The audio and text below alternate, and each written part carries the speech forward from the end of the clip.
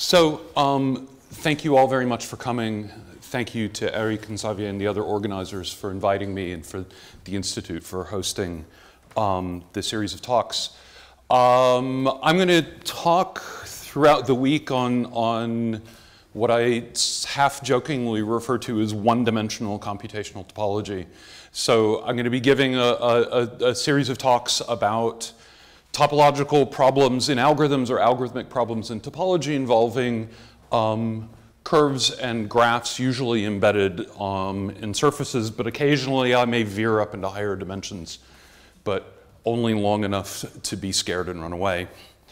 So I want to start by looking at a very early results in combinatorial topology, kind of as a warm-up for the first 15 minutes, just to sort of set the stage for the more modern problem, which I'll talk about.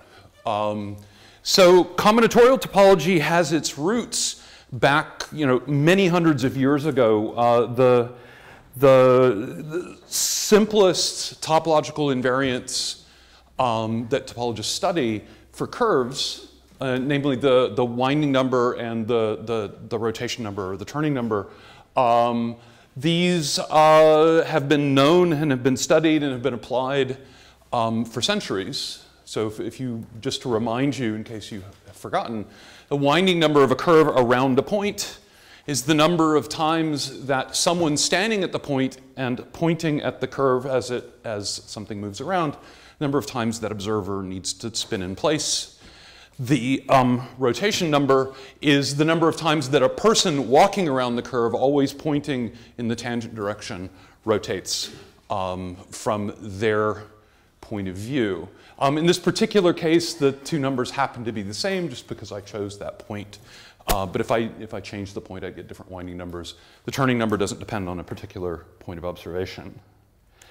Now, these invariants trace their, the earliest source of these I know of is in a treatise by Thomas of Bradwardine, who was one of the Oxford calculators, one of the founding members of Merton College in Oxford back in the 1300s.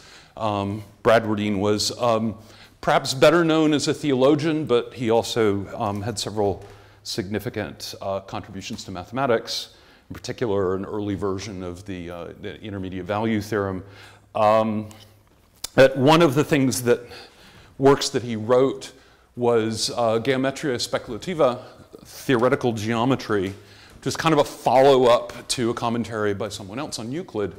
And buried in Geometria Speculativa, Bradwardine observed that if you look at the interior angles of a pentagram, a five-pointed star, they add up to two right angles, exactly like the interior angles of a triangle, at least if you believe in Euclidean geometry.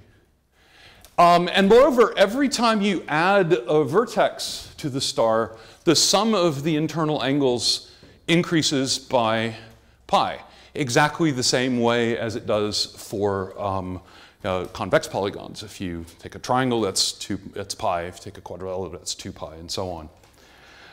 And moreover, if you increase the order of the stars, so if you look at this heptagon here in the middle, and instead of skipping over one vertex around the circle, you skip over two, this decreases the sum of the internal angles by a full circle. He gives several examples all the way up to 10.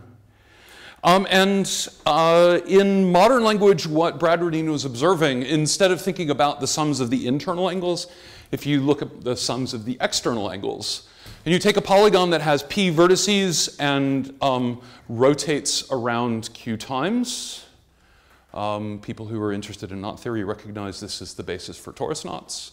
The sum of the external angles sums up to exactly q circles. And this is the rotation number, the discrete version of how does the tangent vector turn. In this case, all of the rotation happens at the vertices. So the rotation number of these regular star polygons is just the number of times it goes around, as you would expect.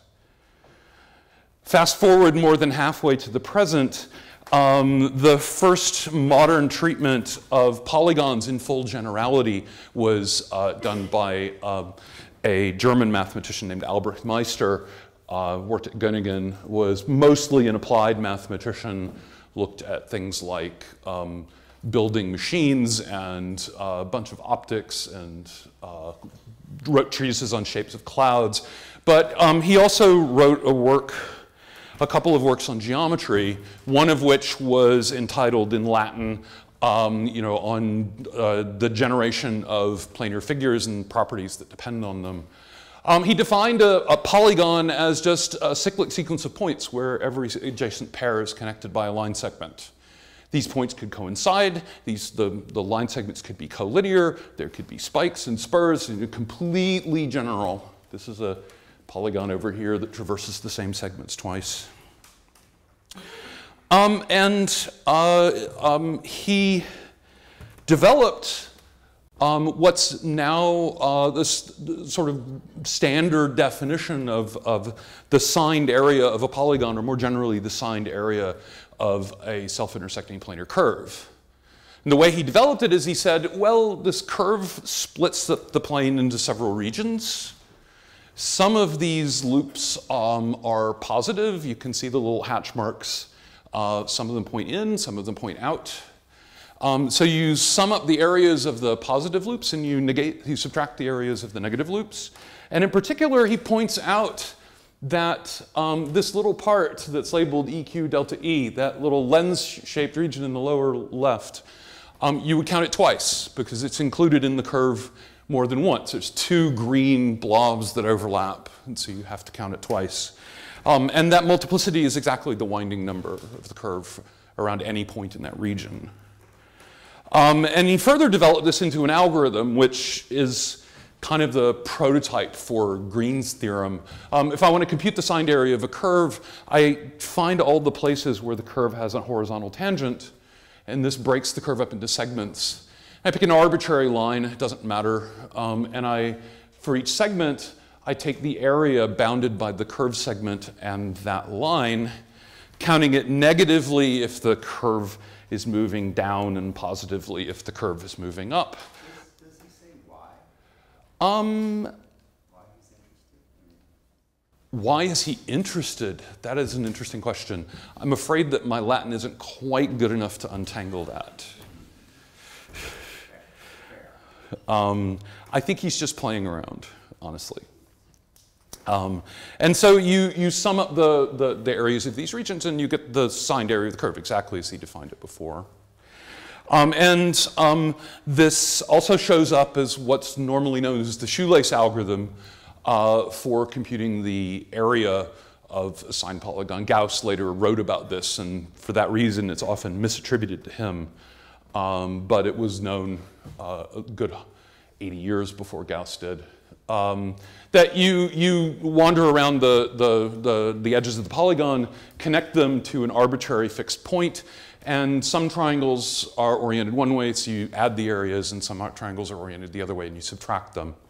And this is exactly the algorithm that is used now, today, when we need to compute areas of polygons. Sort of buried in here is an implicit definition of what we now usually refer to as Alexander numbering, although Alexander only did it in the 1920s. It was well known before then, where you observe that the outer, the winding number of a curve around any point in any region is the same for all points in that region. In the unbounded region, the winding number around any point is 0. And for any two adjacent regions, the winding numbers differ by 1, with the larger one on the left side of the curve according to whatever fixed orientation you've given it. So this is exactly the multiplicity that Meister observes for computing area, but it was later used by Möbius. And by the time Bruckner was writing about it in the 1900s, Bruckner was just writing a textbook. It was completely standard. And Meister went further and actually sort of viewed this rotation number these invariants, really studied them as invariants and modifications of the curve. So what you see in this picture on the left is a self-intersecting pentagon where he says, oh, if you take that vertex in the upper left and you move it down, notice that the sum of the external angles doesn't change. Right? It starts out being 2 pi and it ends up being 2 pi. And whereas over here, if you move that vertex in the upper left on the right side figure over to this point on kappa, the sum of the exterior angles does change. And the reason it changes is because as I'm moving, there's a point where two edges come together into a spike and then reverse. So some external angle changes, it gets bigger and bigger and bigger, it becomes 2 pi, and then it wraps around, becomes pi, and then it wraps around to negative pi. And he said, well, this is fun. And he goes on to discuss about how positive loops and negative loops can kind of cancel each other out, and you can move things around as long as you don't create spikes. And what he was doing was giving an informal polygonal version of what we now know as the Whitney-Graustein theorem, described in full generality in a paper by Whitney, but he gave credit for the proof to Graustein, but of course neither Whitney or Graustein were the ones to prove it first. There's something called a regular homotopy. This is a family of a type of continuous deformation. For smooth curves, a regular homotopy means at all times every point has a well-defined non-zero tangent vector. For polygons, it means at all times edges don't form 0-degree internal angles.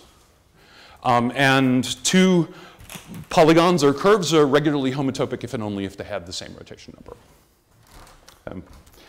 So this is all, back to the 1800s. This is all structural results. If you want to talk about computational results, you have to go all the way to the 1830s. So I had originally had the title of this slide as the first computational topology problem. But then I'm not sure. I can't decide whether the bridges of Königsberg counts. So this is certainly the first computational topology problem where I'll explain the problem to you, and I'm confident that if you went away for a couple of days and thought about it, you would not solve it. As opposed to the bridges of Königsberg, where basically, or said, what is this nonsense? And then he sat down for a couple of days and, oh, okay, figured it out. Okay, so this, of course, is our good friend Gauss. He did many, many things, not all of which he actually did. But one of the things that Gauss did in his, mostly in the notes that he didn't publish, is he actually did a fair amount of work in topology. He never formally published it. Gauss liked to reserve the things he published for things he really felt were done. And he never really felt that this topological work was done. But one of the things that shows up in his notes is the algorithm that we now use in computer graphics and computational geometry to decide whether a point is inside a polygon or not. And this is really just a consequence of the shoelace algorithm. So if I have a simple polygon, a Jordan curve here, this one looks like my daughter, and I pick a point, I can decide whether it's in the interior or not by basically running the shoelace algorithm and figuring out some of the intermediate results. But if you narrow it down to what's really going on, you shoot a ray in an arbitrary direction. Gauss uses the positive x-axis. And you count for an arbitrary orientation of the polygon how many times the polygon crosses the ray going down and how many times the polygon crosses the ray going up. If those two numbers are equal, then the point that you started with is outside the polygon, and if those numbers differ, they differ by exactly 1, and the point is in the interior of the polygon. More generally, this is a way of computing the winding number, okay, if you don't want to go through the Alexander numbering trick. Now, Gauss also went on to study more general properties of curves and to predict Sol's question. I don't know why. I've seen suggestions in the literature that maybe he was interested in enumerating knots. I've heard other suggestions in the literature that maybe he was interested in studying singularities of Gauss maps from surfaces. So you get these folds on the Gauss map on the sphere. I don't know, he didn't actually say. But he studied the structural things. In particular, he established a few conventions. One is the notion of the sign of a crossing. So you imagine a point moving around the curve. Every time the point moves over a self-intersection point of the curve, you classify that occurrence, that crossing, as either positive or negative, depending on whether, from the point of view of the other branch, the one that you're crossing, you're moving from right to left, that's positive, or left to right. Or equivalently, if the point seems the local winding numbers are going up, that's a positive crossing. If the local winding numbers go down, that's a negative crossing. And then he said, well, if you fix a base point and an orientation, I can label each of the vertices as positive or negative according to the sign of the first crossing through that point. Okay. And now Gauss gave this lovely little formula relating the rotation number, which seems at first like an inherently geometric thing, to these discrete things that I've computed here. So the Gauss showed that the rotation number of a curve is equal to the number of positive vertices of the curve minus the number of negative vertices of the curve, plus a tweak, which is the sum of the two winding numbers on either side of the base point. So in this case, gamma and gamma prime, those two winding numbers are 0 and 1 because of the little, that white triangle over there is the base point. There are, I believe, 6 positive vertices and 5 negative vertices, and so according to Gauss, this curve has rotation number 2. I think it's important to realize what Gauss did when he came up with this formula.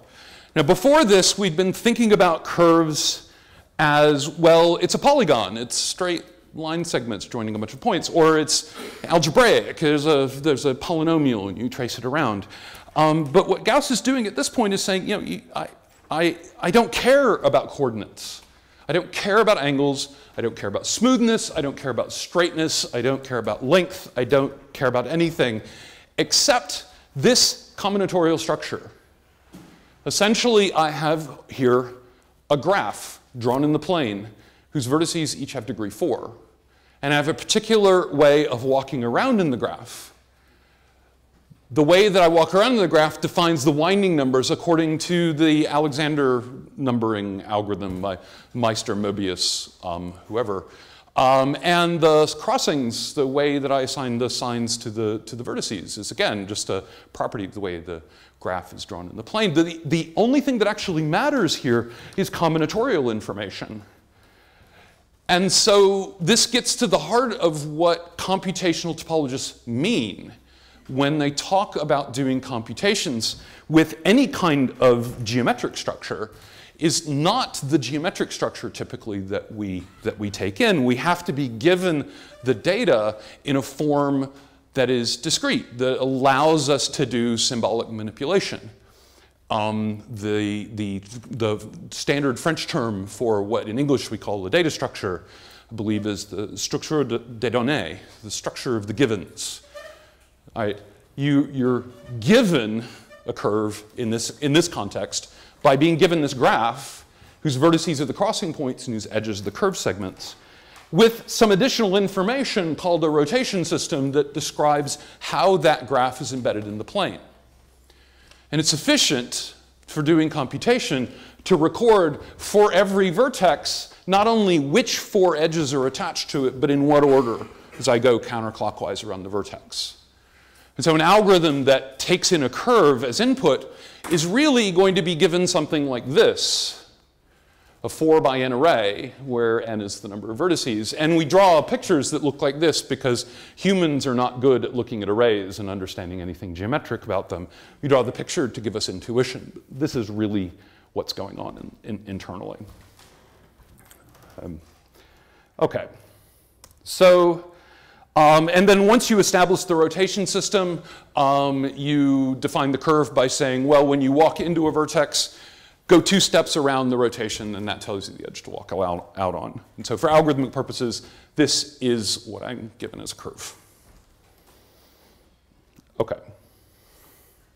So I'm not going to walk through the proof of Gauss's formula, but I want to show off a few pieces before I get to the real problem that I want to talk about.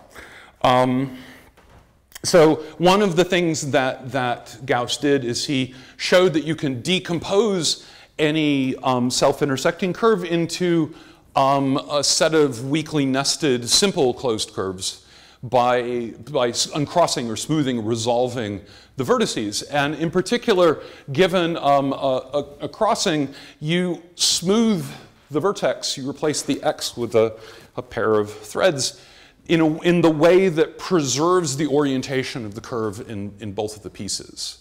This necessarily disconnects the curve. That's OK. We don't care. But when you do this, you get the curve that we've been showing before decomposes into these 4 simple closed curves in the plane. And these curves have the property that the winding number of the original curve around any point is just the sum of the winding numbers of these 4 curves around that point. And the rotation number of the original curve is just the sum of the rotation numbers of these 4 curves. What you're starting to smell here is homology. Right? It's not a homotopy, not a homotopic change, but it's starting to get into thinking of these curves as one chains rather than continuous maps from the circle. Yeah.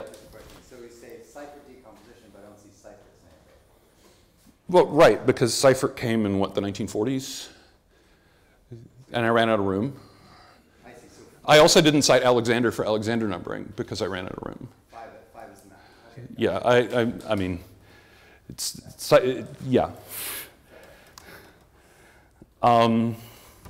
So Gauss in particular was thinking about this, and he used this interesting notation to write down the curves he was studying. He said, OK, well, give every one of the vertices a label. I'm going to use letters. He actually used numbers. And write down the sequence of symbols that you encounter as you walk around the curve. And also write down the signs of each of the crossings. So the first time I cross through vertex A, that's a positive crossing. The second time I walk through vertex A, that's a negative crossing. So I write it down like that. And then he's playing around with this, and he realizes that there's an interesting question, which is, I don't necessarily know that I can go the other way. I can't necessarily take this representation and turn it back into a code. And so Gauss asked, how do you do this?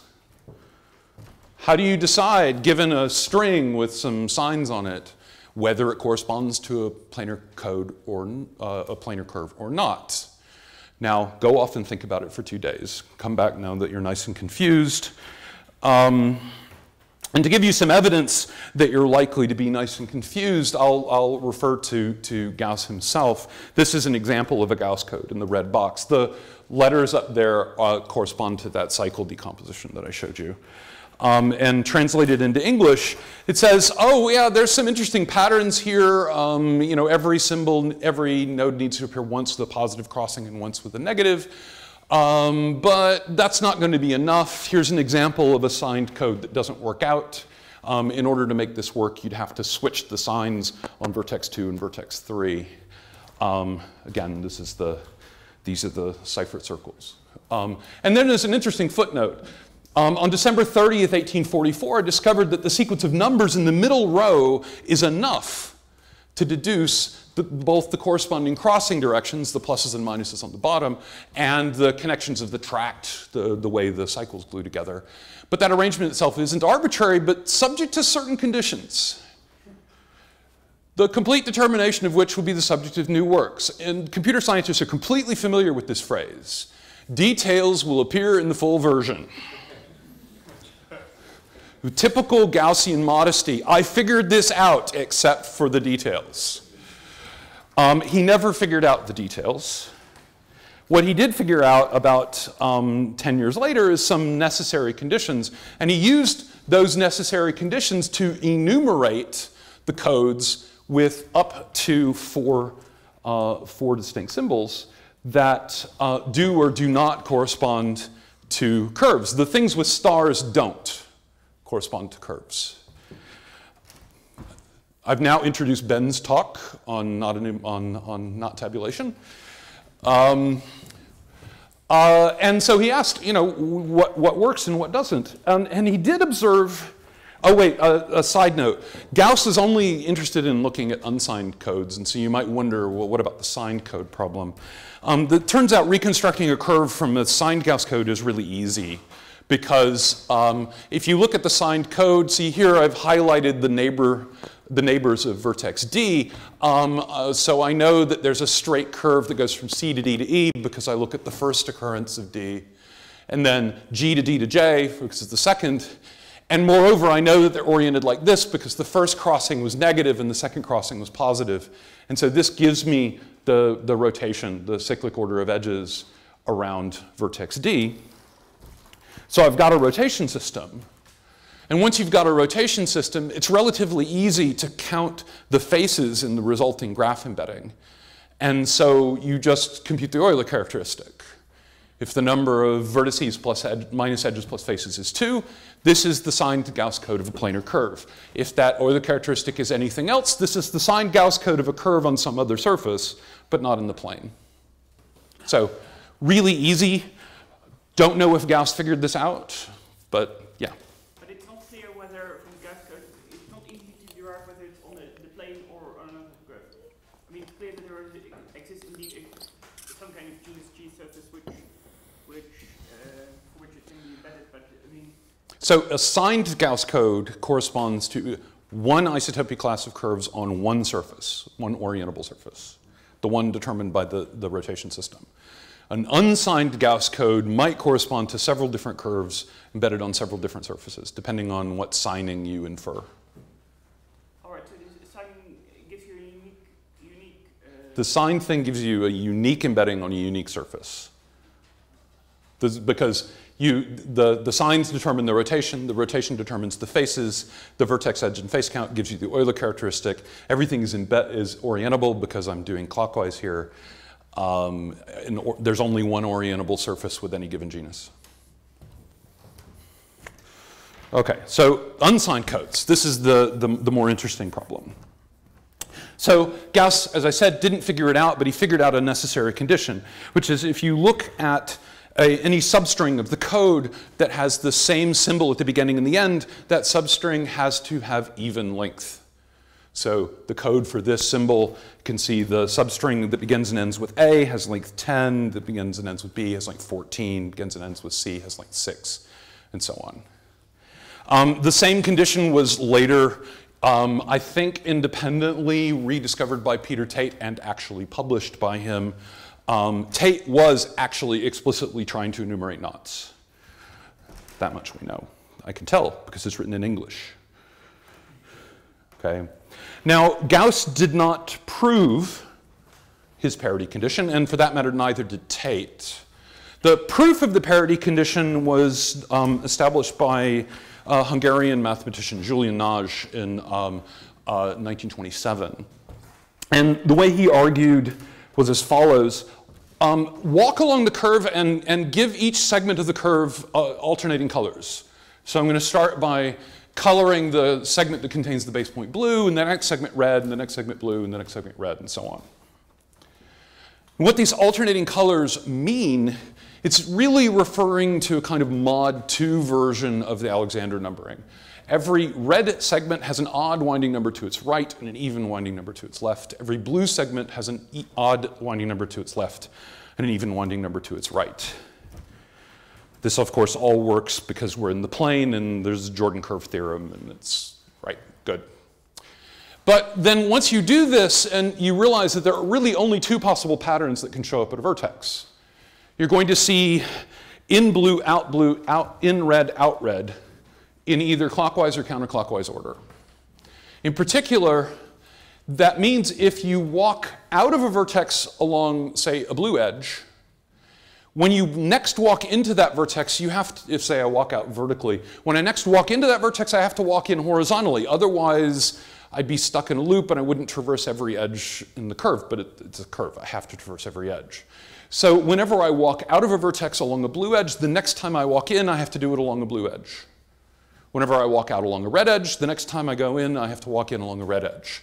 And so between the exit and the entrance, there have to be an even number of color changes, and each of those color changes is exactly one symbol in the code.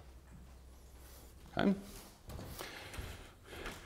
Now, if I take this picture and I throw it up against Gauss's decomposition, you might notice some similarities here. I think this may be what Gauss was thinking about when he came up with this parity condition. But again, I can't read either of the German well enough to decompose if they're actually doing this or if it's just a coincidence. Of course, mathematically, it's not a coincidence. But both Gauss and Tate, after stating this parity condition, declare, no, but this isn't sufficient. We can come up with counterexamples. Gauss came up with these two counterexamples you can see that up there. Tate came up with a third counterexample. And you'll also notice that Gauss actually had some internal, slightly different notation where, yeah, the 2 by n matrix, where he would list the index of the positive and negative crossing for each label. This is a bit more similar to the Dowker-Thistlethwaite codes that non-theorists like to use. So they said, okay, you need this parity condition, but it's not enough. But it was enough that let Gauss actually enumerate all of the 10 vertex, the 5 vertex curves, and enough to let Tate, I think, enumerate all the 6 vertex knots. The solution to Gauss's problem would have to wait for Max Dehn. So Max Dehn was a student of David Hilbert, one of the godfathers of combinatorial topology. He wrote a fairly influential survey in, I think it was 1907, with Paul Hagard that more or less laid down the foundations of the field from the combinatorial standpoint. You may know Dehn because you like to cut polyhedra into pieces. He invented Dehn invariants. If you study polytopes, you may have heard of the Dehn-Somerville relations. If you do combinatorial group theory, of course, you know Dehn's algorithm. And if you don't, I'll tell you about it tomorrow. Dehn actually proposed a complete solution to Gauss's problem. And he started by doing exactly the opposite of what Gauss did. So Gauss resolved vertices of a curve in a way that preserves local orientation. Dehn smoothed curves in the opposite direction. He said, well, I can smooth a vertex so that I keep the curve connected, but necessarily that means part of the curve is going to be reversed. Okay? And then if I, so I'm gonna try to do this for every vertex in my curve in an arbitrary order, but I'm gonna try to do it at the level of codes. And so smoothing a vertex in a curve in the code corresponds to taking that substring and reversing it. I'm sorry, I'm not gonna update the picture until the end. And so it can reverse, and then reverse, and then reverse again, and again, and again, and again, and again, and again. And you get a new thing that looks like a Gauss code. And what it is what's sometimes called the tangency code. You smooth all the vertices in arbitrary order, but at each vertex in a way that preserves the connectivity of the curve. And what you end up with is a curve that touches itself, but at the original vertices, but never crosses itself. What we would now call a weakly simple closed curve, because if you just perturb it a little bit, it becomes simple. Okay. And so this is the second condition that Dehn said, I'm using somewhat more modern language here, a necessary condition is if you do this untangling, you have to get this tangency code. Yeah? Can you say what the problem is? Oh, given a Gauss code, does it correspond to a curve? So why can't I enumerate all 2 to the n? Because I'm a computer scientist and that sucks. But I'm a mathematician and it's a solution. Okay, you can go. It's a completely unsatisfying solution. I mean, if you're sitting in your basement enumerating vertices, you know, curves with 10 vertices, okay, maybe you have time to enumerate all 1,024 sign patterns. I don't have that kind of patience. Okay. So that to me is not understanding. Right? That's giving up. Yeah. Okay. So you need to get this, once you untangle the code, you need to be able to get this tangency code for this self-touching, so weakly simple closed curve. But Dane took this further and made it a little more symbolic and a little less geometric. You can define this sort of abstract graph, which is now usually referred to as a Gauss diagram. So you take the untangled code, and you write the symbols around a circle, and then you draw an arc connecting both occurrences of the same symbol. Okay? And well, this is just the graph, if you let me push the button. And then, the condition is this graph must be planar. It must be possible to draw this graph in a way that none of the edges cross. And this is equivalent to saying I must be able to draw some of the arcs of the Gauss diagram on the inside and other arcs on the outside, and the inside arcs don't cross and the outside arcs don't cross. And the reason for this is if you take the arcs of this planar Gauss diagram and you contract them, pulling the main circle with you, what you get is this curve over here. Or equivalently, if you take this self-touching curve and you deform the weakly simple curve until it's actually a circle, and you carry these neighborhoods with you, they will become neighborhoods of these arcs. Okay?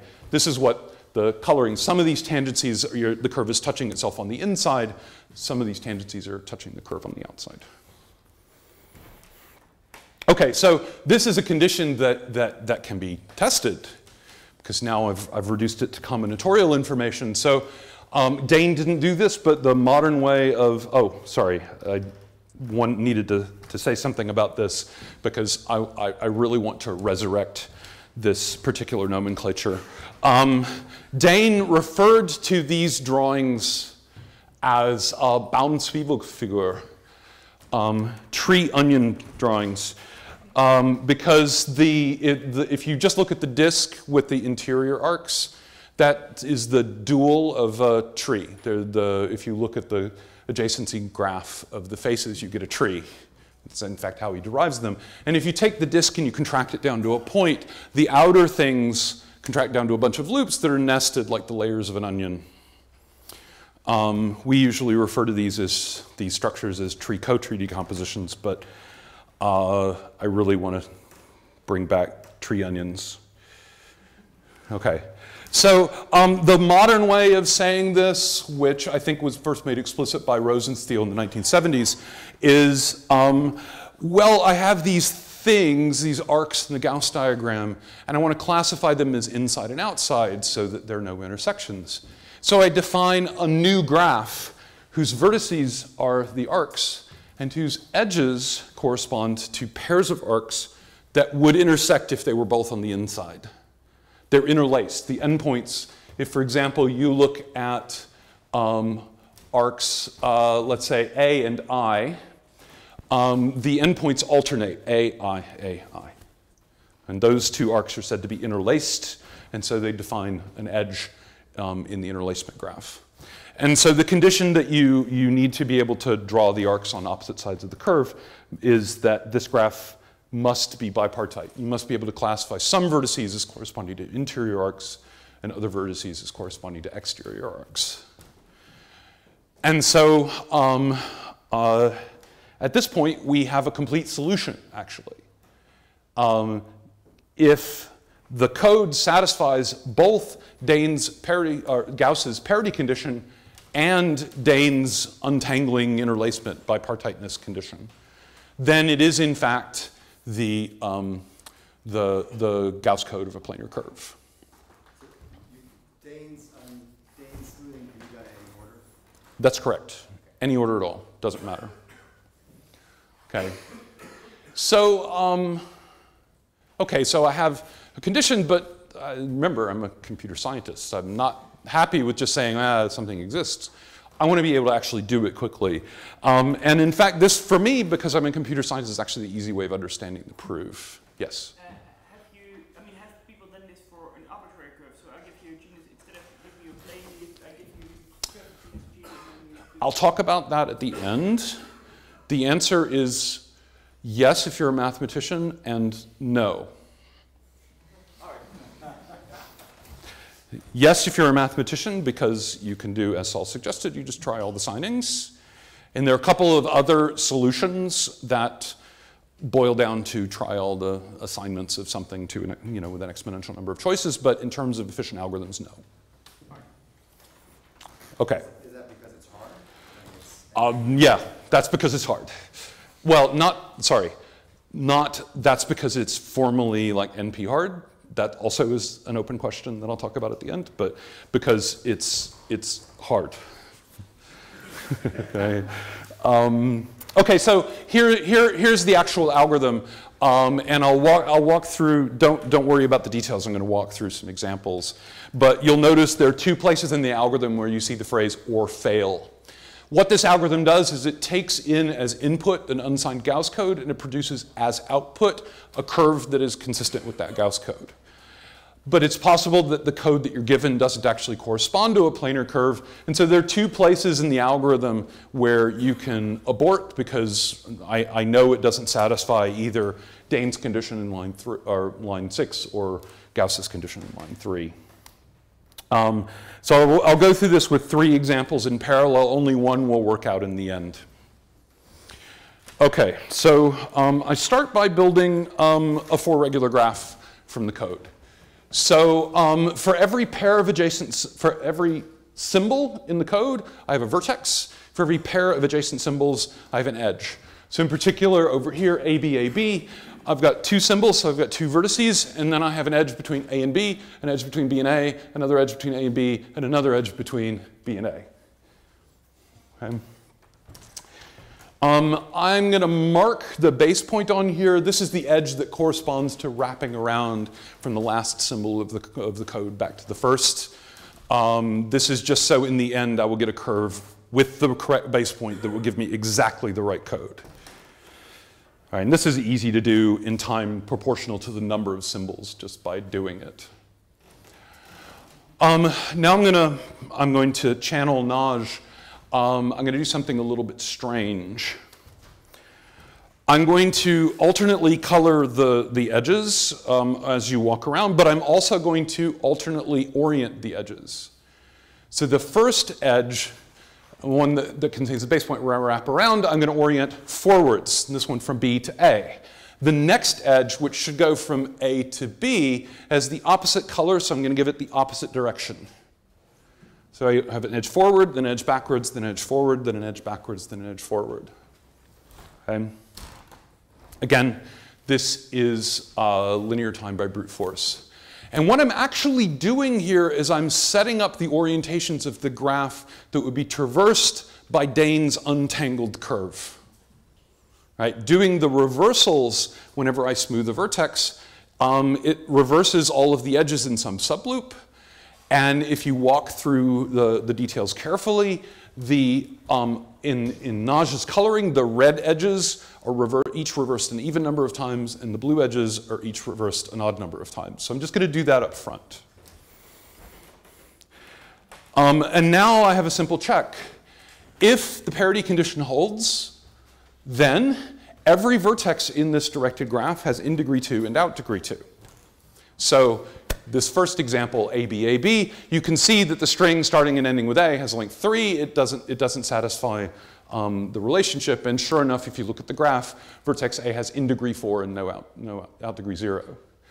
Whereas these other 2 codes that do satisfy the parity condition, the orientations of the graph are 2 in and 2 out. Okay. So that one's dead.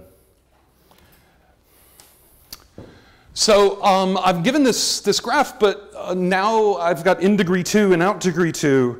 So I go to Königsberg, I call up Euler, and I say, hey, I need to walk through this graph using every edge exactly once. And Euler says, oh, yeah, sure. In degree is equal to out degree. It's connected. That should work out. And Heyerholzer proved it actually does work out. And Good proved it actually does work out in linear time. And so, and again, it doesn't matter which Euler tour you take. There are lots of choices. It makes no difference at all.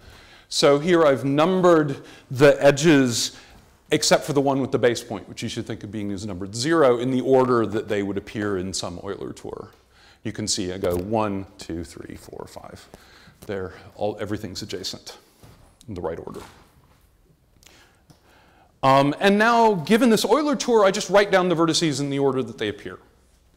This is Dane's untangled code. And notice, I managed to do this without explicitly untangling each substring. That would have normally taken me, linear time to reverse the string, and I have to do that a linear number of times. I've managed to do this in linear time overall just by being a little bit clever with graphs. Okay. The next step is I build the interlacement graph. So the gray is the original Gauss code that I was given. The black is the untangled code. So for example, if you look at A and B in the code over here on the left, they're interleaved or interlaced because the symbols appear A, B, A, B. This is just brute force. And unfortunately, because I've got n squared pairs of things that could show up, I need to take n squared time. And then I check to see whether this graph is bipartite. Now, the graph on the left isn't bipartite because it's got an odd cycle. So there's no way to assign inside or outside labels to those 5 vertices because I'm going to get a contradiction because of that cycle of length 5. Whereas on the left, I have a tree, and every tree has a bipartition. So at this point, I fail Dane's condition on the left, and I continue with the curve on the right. Once I have the bipartition, I construct the embedded Gauss diagram, which is easy to do by brute force. And then the last step to recover the code is I just contract each of the arcs of the Gauss diagram. Instead of having 2 copies of every symbol, I just contract having only 1 copy. And so I replace each of those arcs with an X. And this reconnects the curve in exactly the right way. I mean, this is exactly from the figures exactly from Dane to give you the curve that's consistent with the original Gauss code.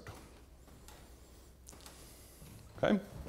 So at this point, because you're all mathematicians, you are frantically typing up the Python code. You should be done within 20 minutes. Okay. So here's the algorithm again. The whole thing in the end needs a quadratic time. The running time of the algorithm is proportional to the square of the number of symbols in the original input code. But it's proportional to the square only because of the part in the middle in red there where I had to build the interlacement graph. And as long as I have to build the interlacement graph, there's no getting away from n squared because the interlacement graph itself may have a quadratic number of edges. But this is the bottleneck in that algorithm. I'm not going to go through this in detail, but there is, in fact, a way of doing those 2 steps in linear time using a beautiful algorithm by Rosenstiel and Tarjan from the 1980s. This is Tarjan waving his magic wand. It's a relatively simple algorithm to implement. There's some tricky details, but you just transcribe it carefully.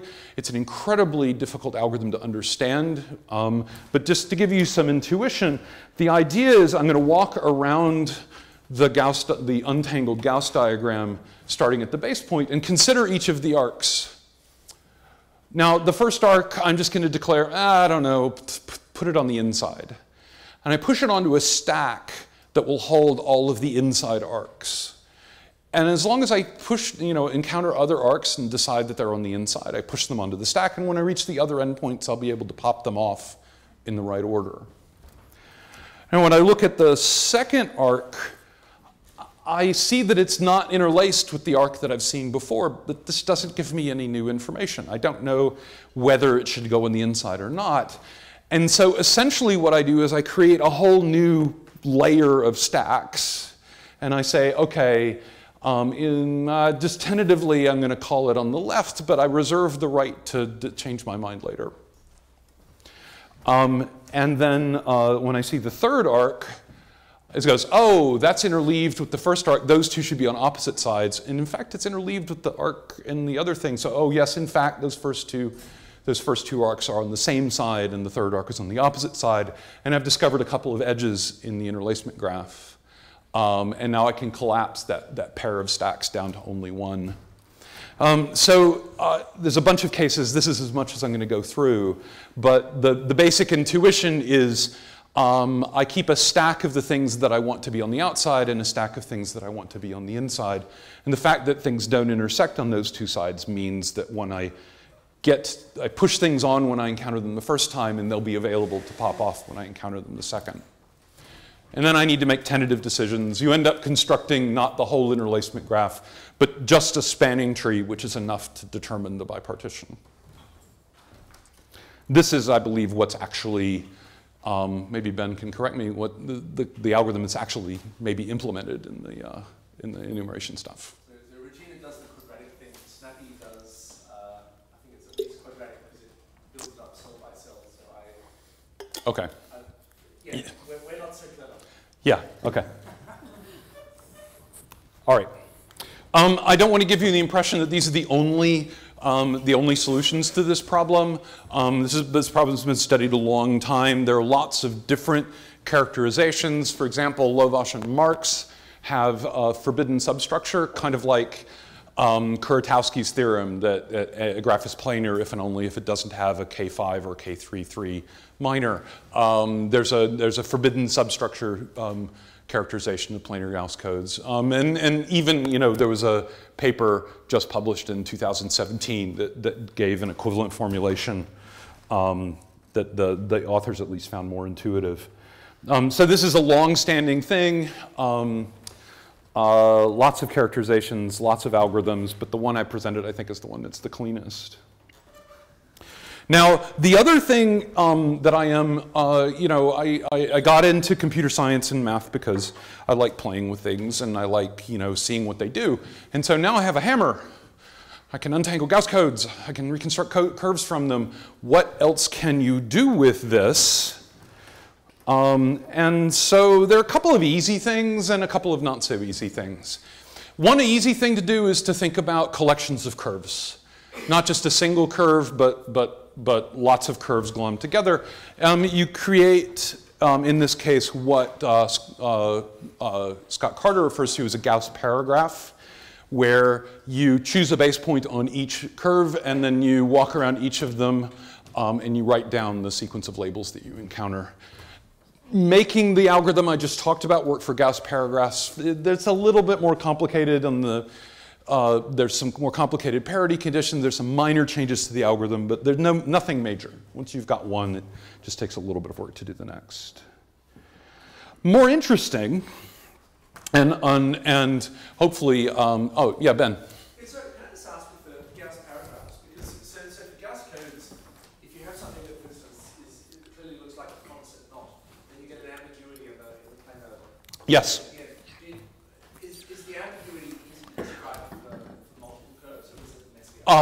The ambiguity is the interlacement graph is disconnected, which is actually, it will fall out of the pile of twin stacks algorithm if you just do the bookkeeping carefully. The interesting thing is the pile of twin stacks algorithm gives you a representation not only of one embedding, but it gives you an implicit representation of all embeddings, where you have all possible choices of how to put the code down. So, for instance, geometrically, if I said I have something with more than one curve, yeah. like you've got a little there, and it's ambiguous, can you describe to me exactly what geometrically that has to do? So the ambiguity comes about if it's possible to draw a circle that crosses this conglomeration of curves exactly twice.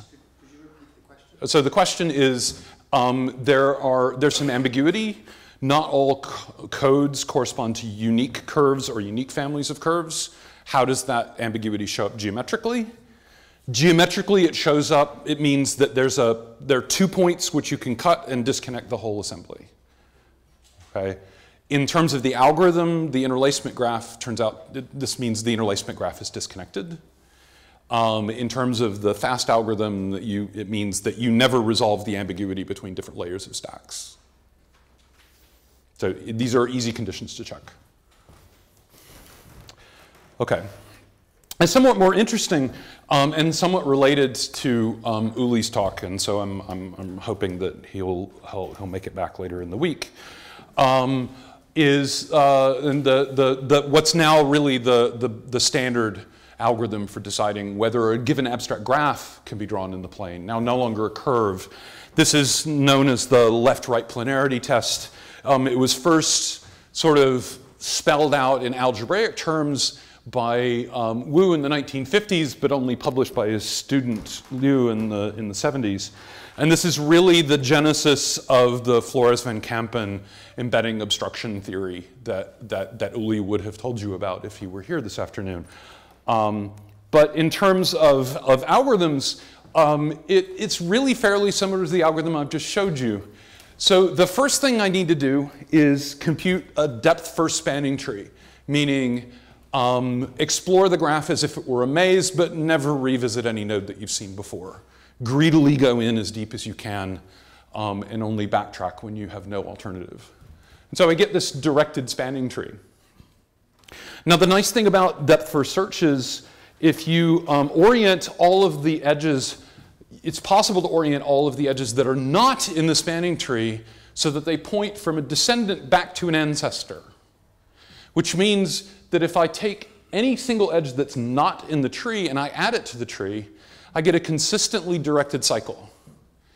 And if this graph was really drawn in the plane the way it is in this figure, that cycle must be oriented either clockwise or counterclockwise. And by looking at the structure of where these non-tree edges intersect the tree, it's possible to develop conditions, 2 edges, because if these were both generated clockwise cycles, those 2 clockwise cycles must intersect. If they're both counterclockwise, they must intersect. So these must have opposite orientations.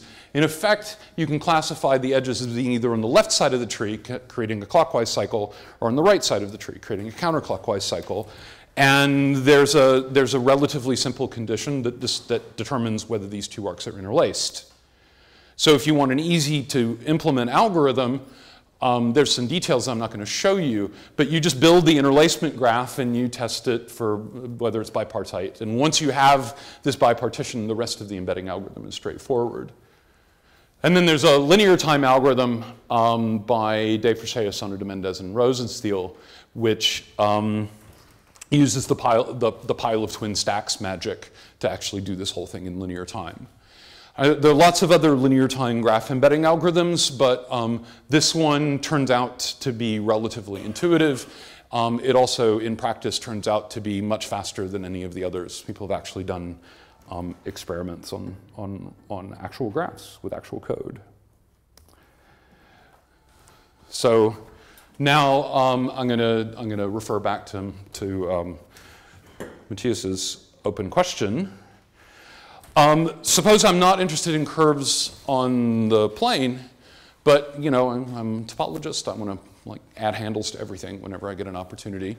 So given a code and say some target surface, is this code consistent with a curve on that surface? And of course we can do this by saying, well, we can use the Schleimer algorithm. We can assign signs to everything and check. Yes? It's open either way. So even if you set G to be 1 and you want an algorithm to decide, is this code consistent with a curve on the torus, that's an open question. Okay. So there are 2 variants. You can either say, given the code and I'll write a specific algorithm for the 3-hole torus, or you can say, given the code and the integer G as input. I expect the complexity of these 2 versions to be slightly different. Okay? So there's an exponential time algorithm, but that's boring. Oh, I'm sorry, yes? Do you assume the curve to be filling or? No. Or yes. I mean, there's two different versions of the question, right? You can ask, is this consistent with a curve that fills the surface, or is this consistent with a curve and I don't care whether it fills the surface? Okay. Yes? Is there anything known about, so in the case where we are picking our G in advance, Mm-hmm. or just determining it from the characteristic, is there some problem, well, if we were to guarantee that this, or sorry, no, not the unsigned ones, we don't necessarily know. So if we have this unsigned code and a space that's guaranteed to lie on, do we know anything about whether or not, I mean, not necessarily guaranteed, but if there is one, it's that. Do we know anything about what any of the curves that are on that share in common? That share that unsigned Gauss code? So I think this goes back to the Ben's question about ambiguity. So it again, I think the short version is I don't think so. But it is still the case that a single code maybe is consistent not with one curve on the torus, but with a family of curves on the torus.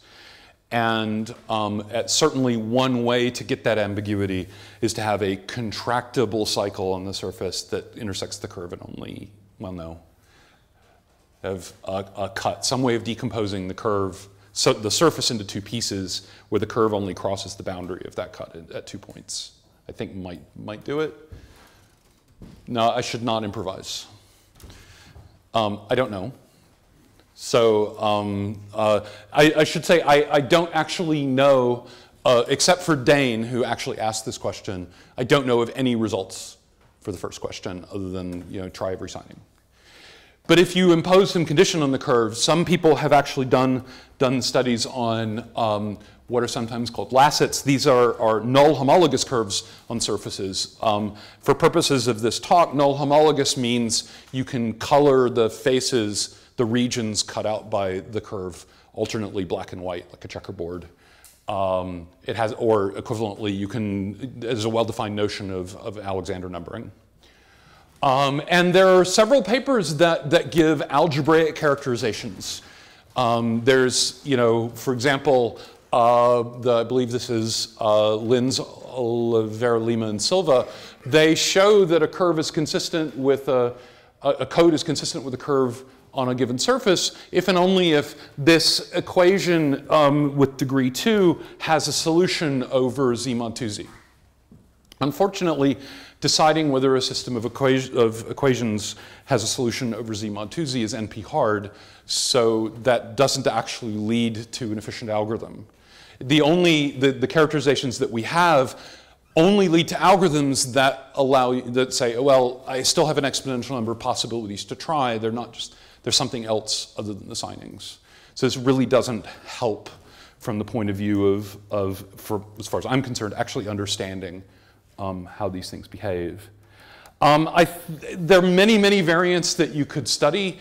I think the one that smells the most likely to be accessible is deciding, given a code, whether it corresponds to a contractible curve on a surface, meaning one that you can continuously deform to a point.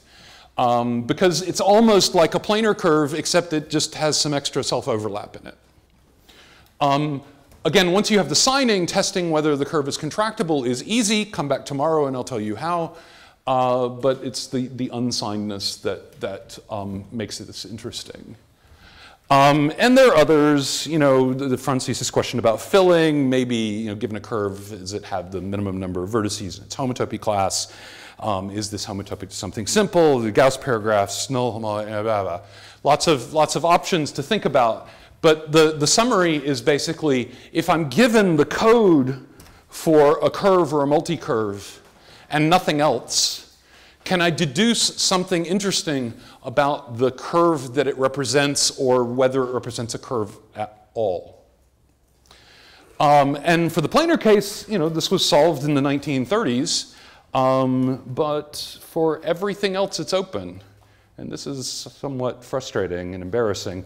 My conjecture, being somewhat simultaneously pessimistic and optimistic, if you allow the genus of the surface to be part of the input, then I predict that every single one of these questions is NP-hard. Any reasonable variant of here's a Gauss code, does the curve have property X, is going to be NP-hard, which means morally a polynomial time algorithm is impossible. On the other hand, if you allow me to fix the surface in advance, for example, let's just study the torus, then maybe not all, but I think at least some of these problems are going to be amenable to a polynomial time algorithm. This is exactly the situation for drawing graphs. Given an arbitrary graph and an integer g, it's NP-hard to decide whether you can draw this graph on a surface of genus g. But for any fixed genus g, there's a linear time algorithm to draw the graph on that surface. It's just that the dependency on g is horrible and exponential. And so if you want to go off into a corner and think about something, come back with a PhD thesis. There you go. And I'm happy to take more questions, but that's the end of my talk.